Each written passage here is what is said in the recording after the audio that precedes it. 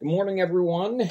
It is the Fed League Flash for Sunday, June 29th, and we're going to cover something that some people might think is pretty controversial, but hear me out on this. All right, the topic today, the question that we're raising is the FPHL, the Fed, winning the war for single A supremacy? All right.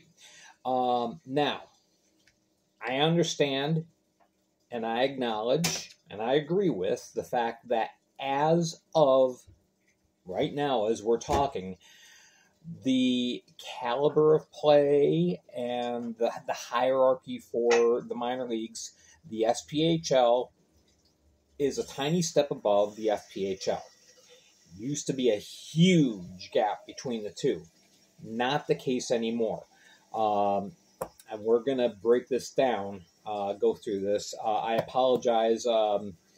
As I was researching all the information, I had a lot of different notes, and compacting it all down into a small video here, it was a bit of a challenge. But anyway, all right.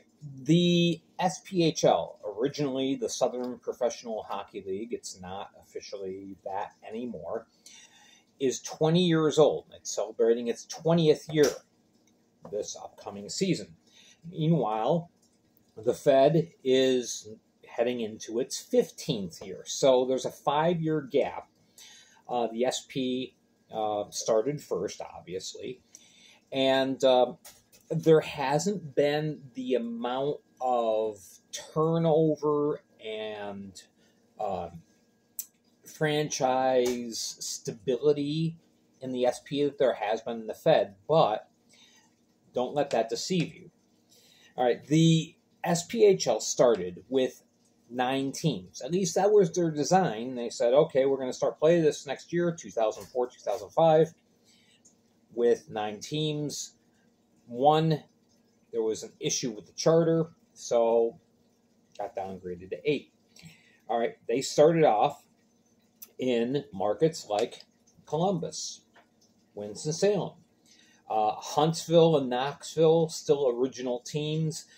They started in Macon, which, of course, there's a team in Macon now, different franchise.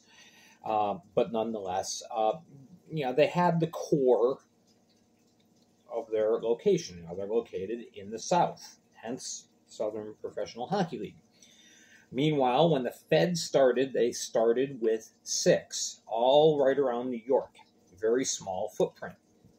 All right, starting in smaller rinks. At the time that they started, the largest rink was Danbury. On a really good day, you can cram about 3,100 people into Danbury Ice Arena. All right. Meanwhile, Huntsville, that's a 6,000 some seat facility. Columbus, we're familiar with. You can seat about 7,400 in there. So, they're in bigger arenas. Hold on. Okay. Now, obviously, you start a new league, you're gonna go through some growing pains. By year 5, the SP was down to 6 teams. So there was some subtraction by attrition due to a multitude of reasons. The Fed, they tried expanding right away. The SP really didn't go nuts with expansion. First couple of years, they tried 1 or 2 new markets. The Fed immediately tried to jump from 6 to 9 in 1 year. Generally speaking, didn't work out, but they gave it a go. By year 4, the Fed was down to 4 teams, and things were looking pretty bleak. But then things turned around. Now, as far as the rate of growth for both leagues, the SP by year 10, by their 10th anniversary season, they were up to 10 teams. Likewise with the Fed. In the 2019-2020 season, they had 10 teams. And then, unfortunately, COVID hit. Obviously, the effects of COVID, it hit the Fed harder than it hit the SP. And a lot of that was because of the markets that the teams were in. But nonetheless, all right. As far as expansion goes, okay, it started off with a basic footprint, SPHL down in the southeast. They expanded to the Midwest in year 10, getting in places like Peoria and Evansville. All right. The Fed expanded to the Midwest year 2. You had your first year, everyone's right around New York. Second year, Danville Dashers. By year 8, they started their move into the South, which has been very, very successful and is really one of the hallmarks as far as the growth of the league, the strength of the franchises. So, over the course of several years in the early 2010s, the SP started having some problems as far as losing some cities that eventually would end up becoming Fed cities. And interesting comparison coming up. Okay, they lost Winston-Salem in 2009. Now, there were 3 years of teams being in Winston-Salem for the SP. Best year that they drew was 1,500 per game. That was their fan draw. Now you look at the Thunderbirds; they're drawing 2,900, and their capacity, their percentage of capacity, is 97%. So big change. Mississippi. All right, the Mississippi Surge in the SP, playing in Biloxi, couldn't draw above 2,600. 2 years with the Fed version of the Seawolves, they've drawn 2,900 plus. Columbus never got above 3,200 in a year with the draw. All right, and as a matter of fact, at the end of the Columbus Cottonmouths, they were only pulling in 2,200 fans into that nice big arena. All right, the Fed comes in, they're drawing 3,500 a game. Danville, different story. Danville for the Fed only drew over 1,000 3 times in their 10 years, but they were pretty steady. They held pretty steady in an arena that seats 2,350. That's something that the new Dashers need to work on, marketing and getting fans in the gates. The first year that the Vermilion County Bobcats, which was a huge mistake, poor judgment by the SP, they drew 1,400 fans, but then the second year they couldn't even get 500 fans in. So it was not a good situation, obviously. See, the Fed has had a lot of different markets and a lot of instability, so it seems, but they're able to basically take the philosophy, let's throw things against the wall, see what sticks, and stay with that. We'll cut our losses when something doesn't stick. And that's what they've done. And they've been able to survive that. Now, the SP, they tend to put all of their eggs in one basket when they have looked to new markets. And now they've gone to the opposite extreme where they're looking at new markets and saying, do we want to take this chance? Probably not. They're losing out. And their last expansion endeavor, the Vermilion County Bobcats, that's still biting them in the backside. There is still fallout happening from that big lawsuit that's going to be starting in November and could very well force the SP to change the way that they do business. But in the meantime, over the last 3 or 4 years, the SP has examined expansion and has lost out on opportunities. They had an opportunity in Greensboro, North Carolina, backed out of the deal. They were originally supposed to have Athens But, again, the league backed out of the deal. Clarksville. Everything was all set. They were going to Clarksville. Now, very questionable. It's like they just can't pull the trigger. Meanwhile, they're also having trouble drawing in some of their cities, okay? Peoria is only filling up to 40% capacity. Evansville, 36%. Fayetteville, 42%. Macon, 32%. So you have 4 of your 10 markets. You can't even fill the place halfway. That's losing a lot of money. All right. Meanwhile, you have the Monroe Moccasins coming into the Fed this next year. Already they have 3,300 plus inquiries for season tickets for a 5,600 seat arena. So that barn's going to be full. All right. Athens looking like they're going to draw well, despite their ticket prices. Baton Rouge, first year in the league, and they lead the league in attendance. There's major upticks in attendance in Danbury and in Binghamton and in Carolina. The attendance numbers keep going up every year.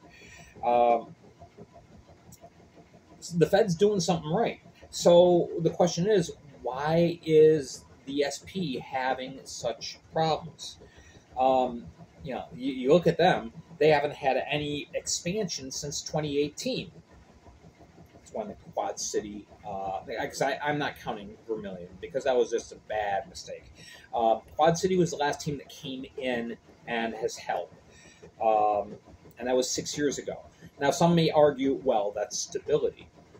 Well, is it stability or is it stagnation? I think it's the latter of the two, because, again, they've had opportunities to expand and they haven't taken it.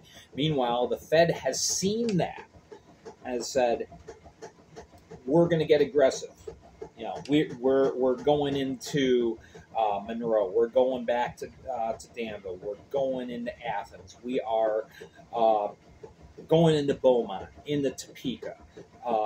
Probably placing another team in Louisiana next year. The exact site unknown, but it's in the works. So they are working on growing, and they're being very aggressive about it, partly because they see the SP's not doing that well. They're not making money. The SP is not making money. All right? So the Fed is really going all gung-ho, and now in the last 4 years, the league has doubled from 7 to 14. So, obviously, probably not all those markets are going to stick, but you're moving in the right direction. In minor league hockey, you have instability, so you try to be aggressive in your game plan with expansion and with your reach, and it usually pays off more often than it doesn't. All right, going a little long here, so let's kind of start to wrap this up. The talent level, it has been shrinking. Hockey experts look at the Fed and look at the SP and say right now, okay, everyone that plays in the SP can play in the Fed and play well. Not everyone in the Fed could play in the SP well, but that gap has been shrinking exponentially over the last few years. Since COVID, the talent influx has, the increase of the talent level, the influx coming in has increased at a much greater rate in the Fed than it has in the SP. All right, a lot of talented players. And now we have, last year, you have players like Michael Marchison, who played with the Hat Tricks a couple years ago, Yaroslav Yevdokimov, I had to get that name in, from Mississippi, jumped right to the ECHL, which is another point I'm going to get to in just a minute here. All right. Uh, that is huge. And it's only a matter of time before the Fed surpasses the SP in talent level. And it's going to happen because of what's going on behind the scenes with the business models. All right. Um, New fans, drawing in new fans. This is another huge thing. All right, your opportunity for watching the SP is you go to the games or you pay for Flow Hockey to stream the games. $30 a month, the last I heard, $30 a month, and it's like $180 for the year to watch hockey. Now, Flow Hockey is a good service because you don't get just the SP. You can also watch the East Coast. You can watch Junior A. You can watch USHL. But that's a lot of money. Okay, if you're a new fan, are you going to pay $30 a month to watch the Roanoke Yard Dogs? Or, well, you could be watching the Blue Ridge Bobcats for free on YouTube. And every team is free on YouTube in the Fed. Great way to draw on money. Yeah, the Fed is losing out on a chunk of change that they could be putting in their pockets, but they recognize it's better to draw in fans, get in the influx of fans through a free service to use as basically free advertising to get them encouraged. Hey, go to a game, go watch a game. And people are doing that because we've seen the in 8 of the 11 markets this last year, attendance went up. So people are going to the games. People are spending the money to go to games because they got turned on by watching YouTube. That's how I found the Fed, by watching on YouTube. Fell in love with it. Went to games. So, and it's working. And, you know, the SP is kind of holding themselves back by hiding behind a pay streaming service that they might get some revenue back, but not enough to recoup the amount of customers that they aren't reaching. So, all right. The style play, it's more wide open, the Fed. You have more scoring, but there's still good defensive play developing in the Fed. It's more exciting than the SP. The SP is becoming kind of a niche league. You know, if you've always been a Peoria Riverman fan, you're a Peoria Riverman fan. But, you know, if you're a new fan, you're more likely to want to check the Dashers out this next year than you are to check out Peoria. All right. The biggest thing that's changed over the last few years, I talked about the increase or the narrowing of the gap of the talent. All right, the SP is also unfortunately gaining a little bit of a reputation among players.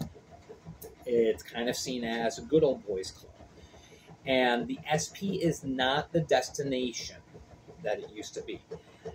Used to be the goal for everyone who came to the Fed. All right, my next step, I want to work on getting into the SP. Then maybe I can go to the ECHL, see how far it takes me. Now, I know of 7 players specifically who have said in the last 2 weeks, have said, I have absolutely no interest in going to the SP. I'm going to try for an ECHL camp this next year. If I don't make it, I'll come back to the Fed. Seven people I've heard say that. All right, it's like, I'm going to try to make it, but it's ECHL or I'm back here.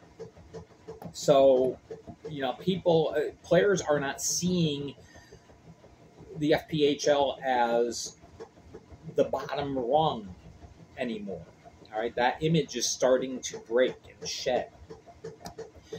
So, yeah, the SP is in real trouble. And a lot of it, again, is because they've just failed to seize a lot of opportunities. And now they've got this lawsuit hanging on their backs. It'll be very interesting to see how that turns out. If you want more information on the lawsuit, I recommend that you go to 2 Minutes for Roughing. Go back into some of the podcasts that talks about the Vermilion County Bobcats. There, they give a lot of details as far as what this lawsuit is all about, who it entails, what it entails. Check them out. But there we go. We are on a trajectory in which the Fed could very easily supplant and maybe even replace the SP in a matter of just a few seasons. That's the trajectory that we're on. So that's why I raise this whole point. And yet again, it sounds controversial, especially to us older fans who have grown up with a certain hierarchy, but that's changing. So, expecting big things from the Fed in the next couple of years. Again, that's why they were so aggressive. That's why they pushed in 3 teams this year, because they see an opportunity. We'll see what happens. All right, so let me know what you think. Leave a comment down below. Even if you don't agree, that's fine. You can tell me, dude, you're off your rocker. But I really believe, as I've been looking and watching this whole scenario unfold, that we are seeing a definite shift in the single A structure in pro hockey. So we will see.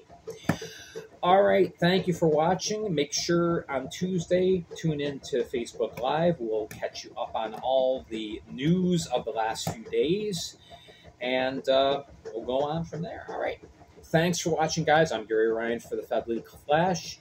Have yourself a great rest of the weekend.